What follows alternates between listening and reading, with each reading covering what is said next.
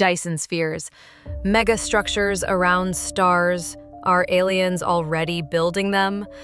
Imagine a civilization so advanced they outgrow their home planet, not just technologically, but energetically. They no longer mine coal, split atoms, or even tap solar panels. Instead, they build a megastructure around their star, capturing nearly all its energy output to power a galaxy-spanning existence. This is the idea behind the Dyson Sphere, a concept dreamed up by physicist Freeman Dyson in the 1960s. Not a solid shell like in sci-fi movies, but more like a swarm of satellites, orbiting a star and harvesting its energy like bees around a hive. Now, here's where it gets really wild.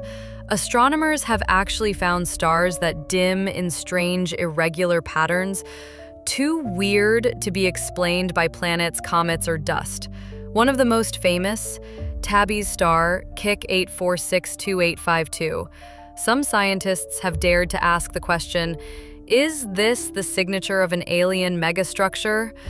While no one's claiming aliens outright yet, the idea has forced researchers to keep an open mind. After all, if we ever do find intelligent life, they might not be sending radio signals, they might be building machines the size of solar systems.